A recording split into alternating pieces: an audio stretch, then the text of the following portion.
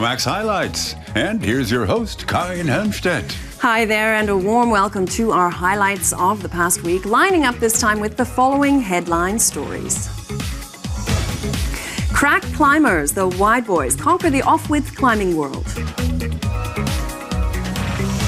Lush life, natural gardens look great and are easy to tend.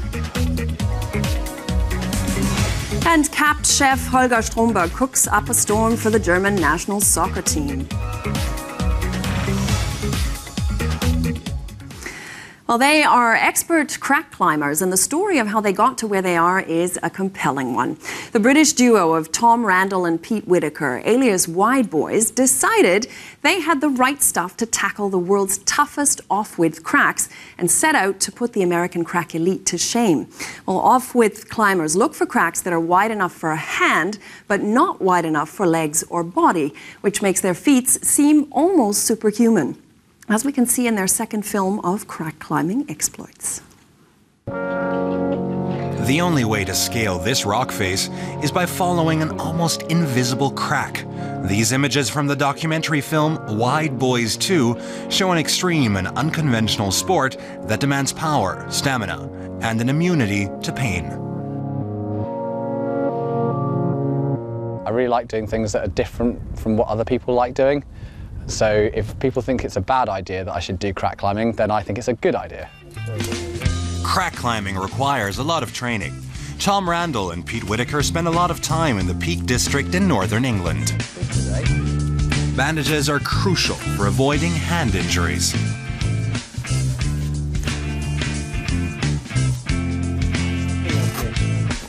And mastery of certain techniques is also extremely important. The Wide Boys are constantly developing new ones to make their climbs easier.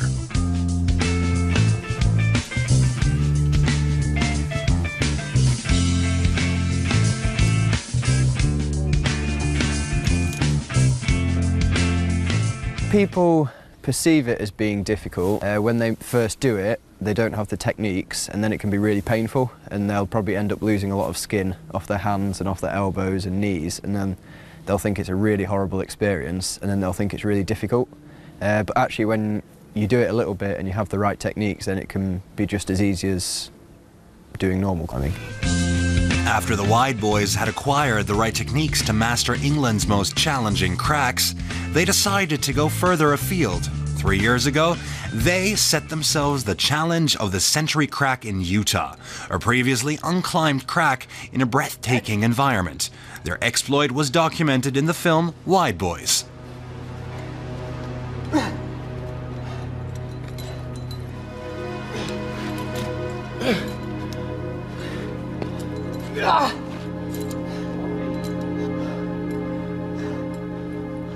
The width is an off size, it's a bad size, because when you try and fill the crack with your body, nothing quite fits. So you have to try and make up a lot of techniques that you don't learn in the early days of climbing, and that's why it's so hard. And even when you climb it a lot, it's still quite painful.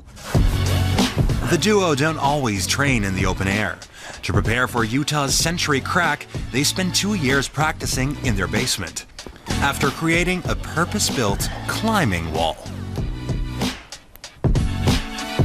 Nowhere else, or no other climbing walls obviously have anything like this, and it was really important that we had something specific that was exactly the same as this climb, because this climb hadn't been done because it was so specific really, and so demanding in that sort of style, so we had to build this. And they've continued training in their basement for the world's other challenges since.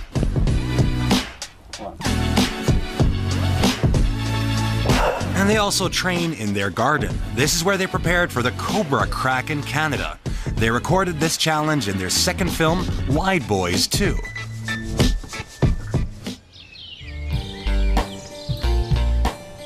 It took several attempts before they managed to master the 30-meter-long crack, a spectacular achievement. The Wide Boys always push themselves to the limit. We train really hard. We're sort of always on this margin of actually breaking ourselves training. And then we go outside, and then it kind of all seems okay because you push yourself so far inside or training that everything outside is kind of fun and a lower intensity, and then you tend to succeed on it. Next up is the legendary El Capitan in Yosemite National Park. The vertical rock formation is over 1,000 meters high. They'll be hoping to break more records, and there may even be another film.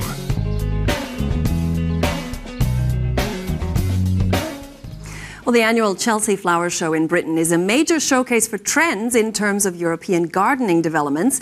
And this year's edition, just last month, saw a huge emphasis on naturalistic elements. Well, it's interesting that here in Germany, people have traditionally favored more manicured lawns and rather structured gardens. But lately, the wild seeds of rebellion seem to have sprouted here too.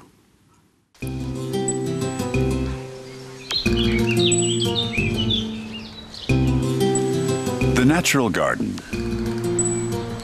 It's like a piece of nature left to run wild. But in reality, it's carefully planned. German landscape architect Petra Pelz specializes in natural gardens. She says there's a growing demand for gardens that look wild. Everything's getting faster and more technical. We work at computers, we race from one place to another in our cars, so there's a growing desire to be in nature and the outdoors. We have less time, so the gardens need to be easy to look after. There are lots of things that have led to these gardens becoming so popular.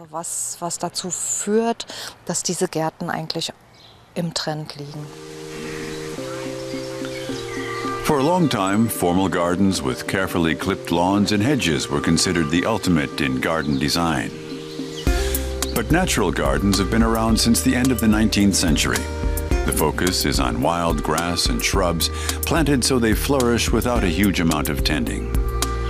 And as Pelz's garden near the German city of Magdeburg shows, the natural garden retains its charm in all seasons.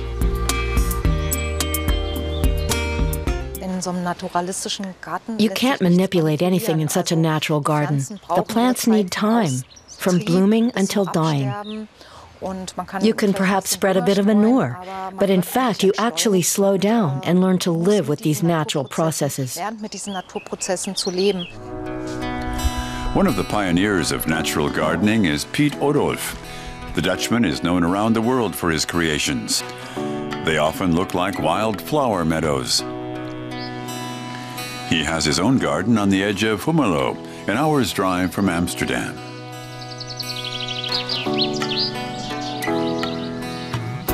In summer, the garden is open to visitors. Of course, the years that we were busy, 20 years ago, they had a lot of refuse, that people didn't like what we were doing, the traditional people, that we were using grasses that was not done in English gardens, and so we had still, and that faded away. In 2009, Odolf converted an abandoned elevated railway in New York into a park. The Lurie Garden in Chicago and other international projects have made the 69-year-old garden designer world famous. In this time, people are attracted to nature more than ever, to plants. I think it's part of an inner need that we want to do more with our lives, and we realize that things go wrong, and plants are a medium for that. Natural gardens are known for their generous dimensions. Petra Pelz, too, mostly creates gardens in public spaces. Here, she's created one for a call center in Magdeburg. We have workspaces with lots of computers and monitors. There's a lot of stress in daily life. And here you have a green oasis where the eyes can relax. But Pelz also designs gardens for private individuals. She planned this 300 square meter garden near Magdeburg for Katharina Stube. If you look, you see the plants swaying in the wind or the sun shining through the grass. It's just beautiful. Typical for private gardens is that only a few areas are left to run wild, while many others are carefully planned, like the arbor, the classic rose garden, or the manicured lawn. So can Germans, with their love of structure and organization, really allow their gardens to run wild? There's always a group that drives a movement. But Germans love their garden gnomes. I don't think that will change. Cultivated wildness may not be everyone's cup of tea, but it does underline a basic human need for reconnecting with nature. Well, given Germany's dynamic performance thus far at the Soccer World Cup in Brazil, we know they are doing something right, and Holger Stromberg is certainly one of the guys responsible. He is namely the national team chef, and that means that it's his job to make sure the players get all of the calories and the nutrients that they need to be top of their game. But he also takes great care to make sure that everything they eat tastes good, and so we did get the lowdown on how a World Cup chef preps his dishes. You won't find this man on the pitch in Brazil, but he's crucial for the German squad.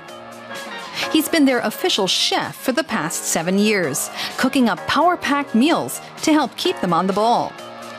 And it's definitely not 9 to 5. On average, I work around 100 days for the national team, depending on how successful they are. If it's a good World Cup or European Championship, then my work can go up to 140 to 150 days. And in a normal year, I work around 70 days. Holger Stromberg started his preparations well before the World Cup, finding out where to source the best food. He wasn't allowed to bring anything with him to Brazil. It was important to me to check out things, to get a taste of the place.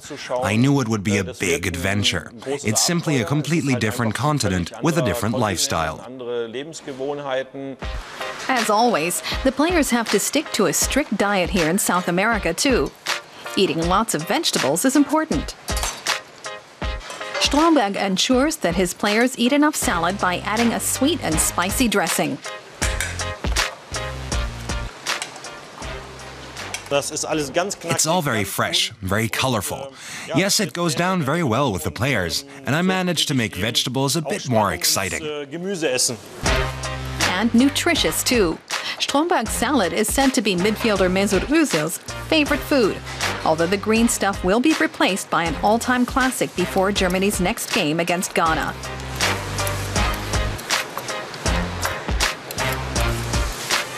Franz Beckenbauer probably ate it when he was on the national team. It's pasta with tomato sauce bolognese, with Parmesan cheese, but some prefer to eat it just with olive oil.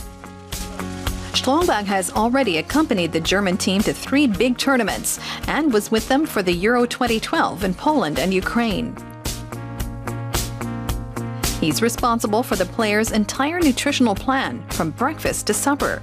He sometimes works 20 hours a day.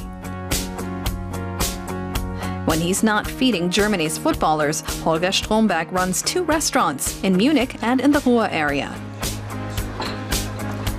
And in a bit of a twist, he even has his own fast food chain.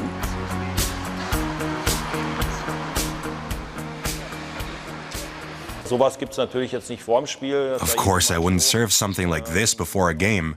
After all, the players are not on holiday. It's a reward for them, and that's how the coach sees it too. If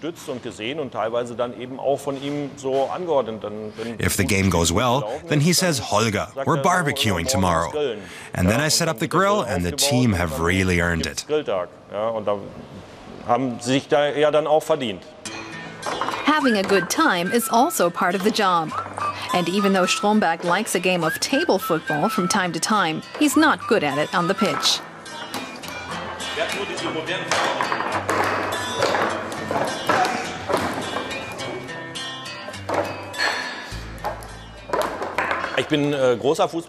I'm a huge football fan, but I'm a really bad player.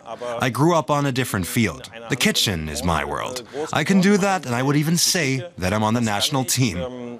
I'm really good. And to be really good, he has to relax from time to time, which is what he did back home in Munich before flying off to Brazil to help Germany lift the World Cup.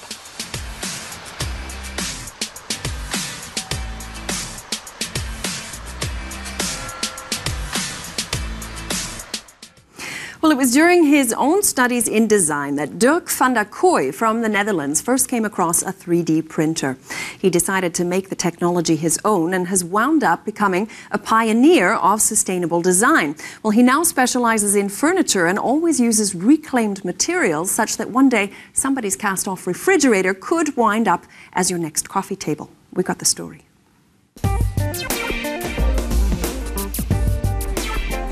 These chairs are made from plastic thread, seemingly endless lines woven into a sturdy piece of furniture. What's unusual is that they come out of a printer.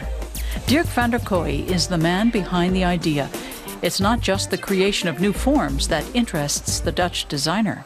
For me, it's always about the material and the structure that should be new and should be interesting. And this is actually what I want to do as a designer. At an old industrial site 30 kilometers from Amsterdam, van der Kooi has a workshop, studio and showroom under one roof. His company uses robotics technology to print all its furniture. This robotic arm was once used in the auto industry. During his studies, van der Kooi spent 18 months adapting it until his first chair was ready. The first half year I was really amazed and so happy that it succeeded. And so nice that the chair has always been made in a perfect speed without my control. That's kind of a relief. It works by applying layer after layer of liquid plastic. It takes up to 3 hours until a chair is ready.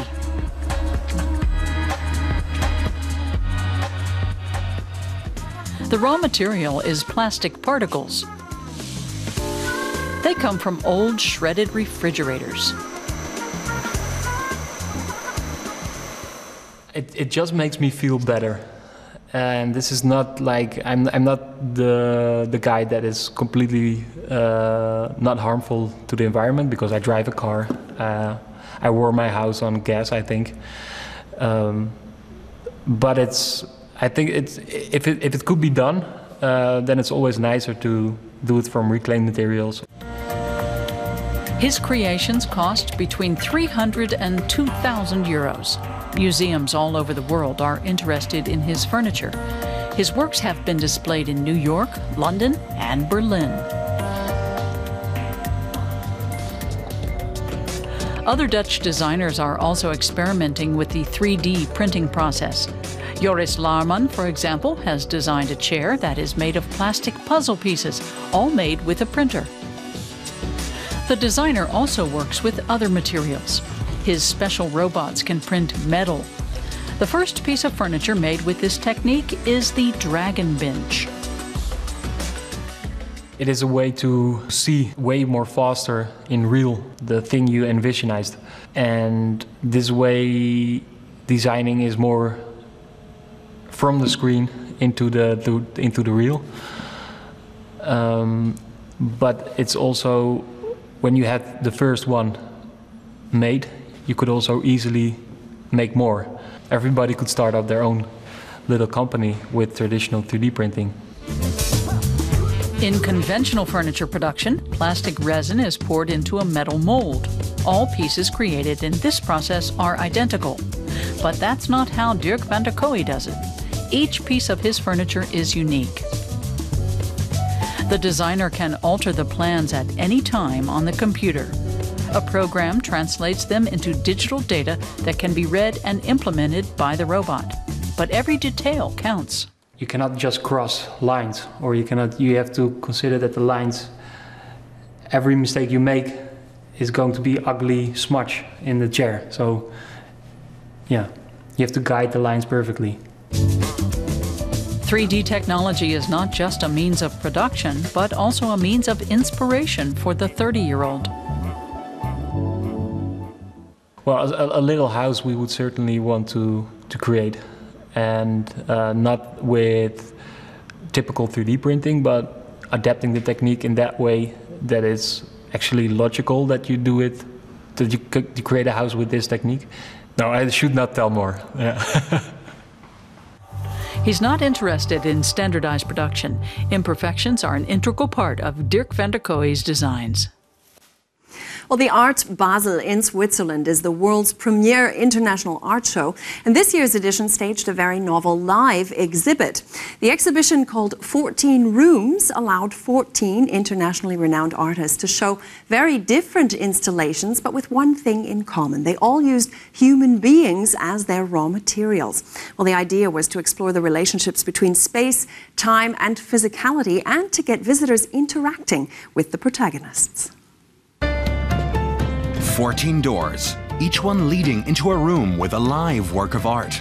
From the gravity-defying performer of Shanghai-based Zhu Chen to Spanish artist Santiago Sierra and his alienated veterans, they were all created by high-profile artists.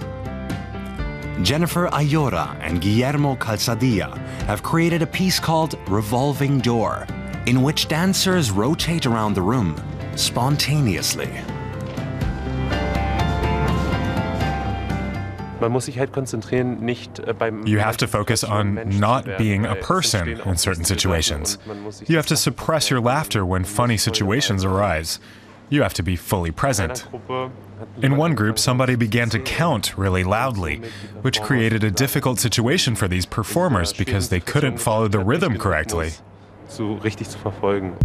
British artist Damien Hirst created this installation called Hans Georg in 1992. He seated identical twins in front of his spot paintings. Stephanie and Melanie are among the rotating cast of twins for this year's version, as are Raphael and Leonard. The works, some of which are new, others that are old but have rarely been performed, all explore the relationship between space, time, and physicality. And they can have varying impacts on visitors to the exhibition.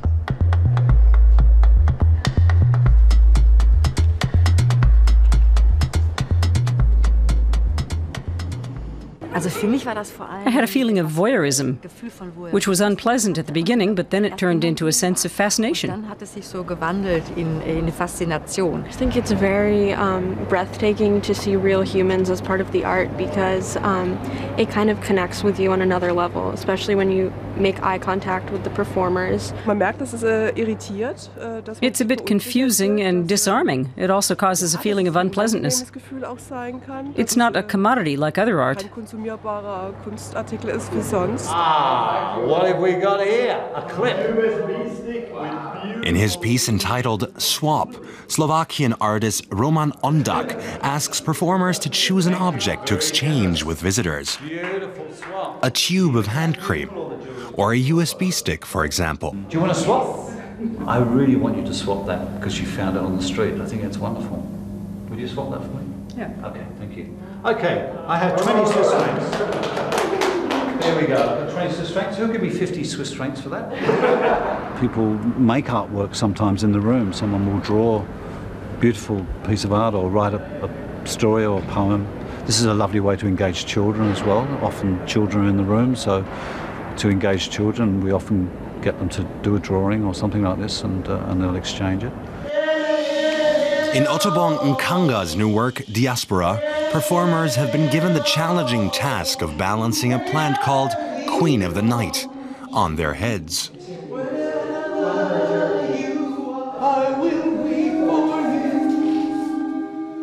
There's some things that are structured, very structured, and there's some things that are left for improvisation. They know when they come into the room, this is where I stand, but within that they can improvise with the emotion of the voice. It's the third installment of this exhibition of live art performances in Basel. The curators are Hans-Ulrich Obrist, co-director of London's Serpentine Gallery, and Klaus Biesenbach, director of MoMA PS1 in New York. The 3 or 4 generations gathered here show that live art has interested artists for some time. It was important to us to bring them together here. It's not just about art history, it's also about human life. I don't think visitors need any expertise for this kind of exhibition. It's easy to perceive its radical nature, and yet it also has something to do with art history. 14 Rooms, an exhibition that adds a new dimension to contemporary art, running now in Basel through June 22nd. And that's all for this edition of our Euromaxx highlights. So until we meet again, alles Gute von uns aus Berlin. Tschüss und auf Wiedersehen.